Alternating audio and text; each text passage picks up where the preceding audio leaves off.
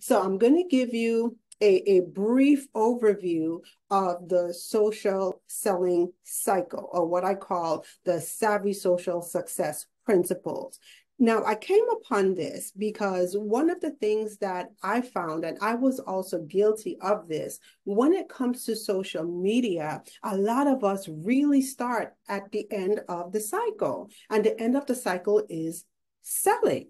And so I know you're probably saying to yourself, Taria, of course. Why else would I be positioning my business on social media if it's not to generate leads and to generate clients to have revenue coming in? That's the main reason why my business is on social media. And I too once thought like that's where I should start. I should start by promoting my products and my services on social media. But I'm going to tell you, I hit a wall. And it was one of those head scratching moments that I couldn't really figure out what was going on. Why did it seem so easy for other brands to show up online and make a whole ton load of sales? And then here I am struggling, trying to figure out my head from my foot, right?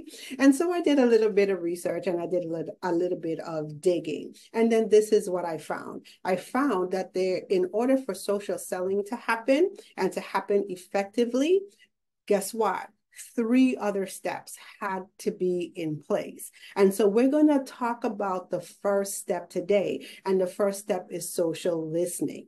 And so if you've never heard of social listening before, I'm just going to break it down in real layman's terms. Social listening in its simplest form is having your ear on the ground on social media. So it's putting your ear on these social media streets. So what do I mean by that? It's tuning in to the conversations that are happening all around you.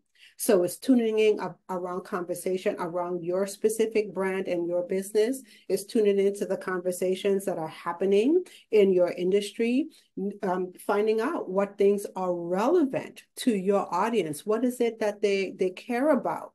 And understanding your audience needs, and then you taking all of that feedback and using that feedback in a way that you're able to engage and communicate with your audience better.